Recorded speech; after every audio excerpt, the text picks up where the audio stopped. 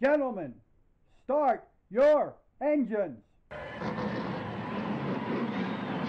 It was tough to find anyone more well known in January of 1994 than Troy Aikman.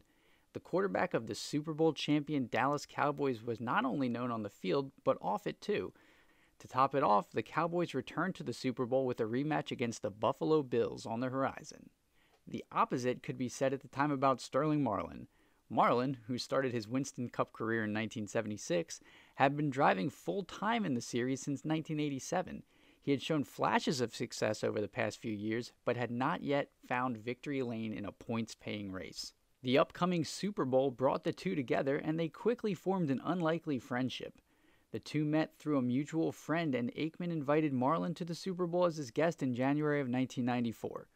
Marlin, who was a former high school quarterback, was a big football fan and watched up close as the Cowboys beat the Bills 30-13, capturing their second consecutive Super Bowl victory. Marlin would return the favor and asked Aikman to be his guest at the upcoming Daytona 500. Aikman agreed and told Marlin, "You brought me some luck, maybe I can bring you some too." Aikman attended the race as a guest of Marlin, decked out in a Kodak film pit crew uniform, and watched the race from the pits. As the race progressed, Aikman headed home early, but quickly changed his tune once he found out what was happening at the track. I had watched most of the race, but left and headed to the airport near the end of the race to beat traffic, Aikman said. But when I heard on the radio that Sterling had taken the lead, I turned around and came back. I wasn't going to miss this finish.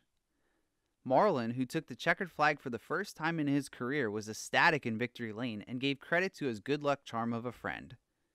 "I'd lost 278 races without him here, then won the first one he attended," Marlin said. "Shoot, I may call Jerry Jones and see if I can hire Troy to be a full-time member of our team." Aikman, on the other hand, praised Marlin's success. "It made me happier seeing Sterling win today than when we won the Super Bowl."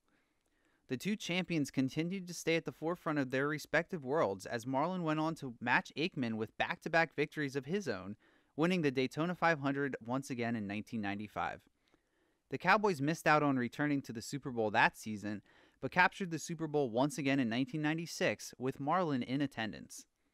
When asked if the two consecutive Daytona 500s had made him as famous as his three-time Super Bowl champion friend, Marlin laughed and said, "Nah, he can't go anywhere."